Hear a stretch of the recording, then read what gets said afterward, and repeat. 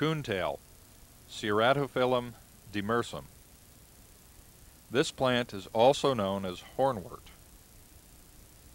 Coontail is a submersed perennial herb. Two species are native to Florida. Having no roots, coontail is free-floating. It grows in sluggish waters throughout the state and sometimes blooms year-round. Because its feathery leaves are arranged in whorls on the stem, this plant resembles a raccoon's tail.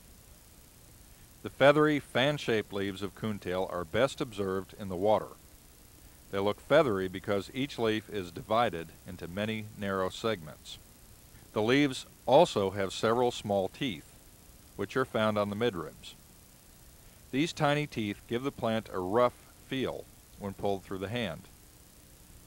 Coontail's flowers are very small and grow at the base of the leaf. Though rarely seen, the flowers occur annually. Coontail might be confused with fanwort, Gabamba caroliniana.